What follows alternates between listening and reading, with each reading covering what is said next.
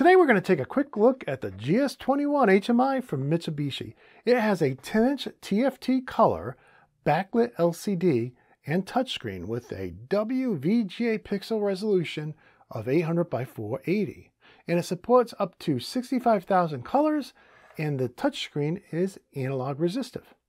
Now, as far as ports, the GS21 has plenty of them. It has one 10100 base TX RJ45 Ethernet port, which can be used with controllers and also to upload and download applications to it.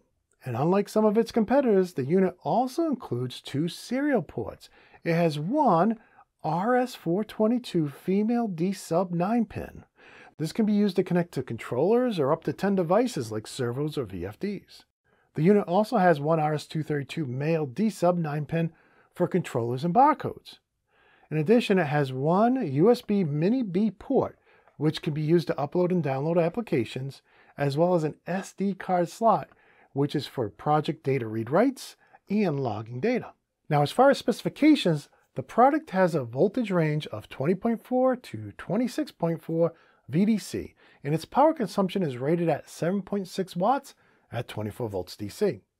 As far as environmental ratings, the front of the HMI is rated for IP65F, and the unit's operating temperature range is from 0 to 50 degrees C. Now, the unit is programmed using GTWorks 3 version 1.250L.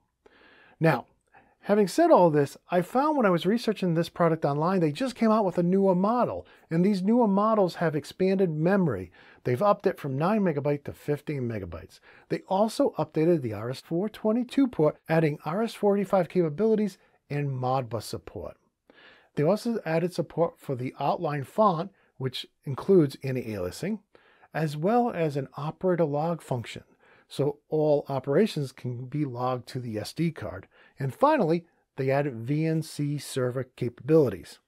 Now, while I don't have one of those newer models, I am looking forward to programming this one and getting it to communicate with my FX5 controller. But with that said, that'll wrap up this first look at the GS21 HMI from Mitsubishi. Now, if you enjoyed this episode, please give us a like and a sub. And until next time, my friends, peace.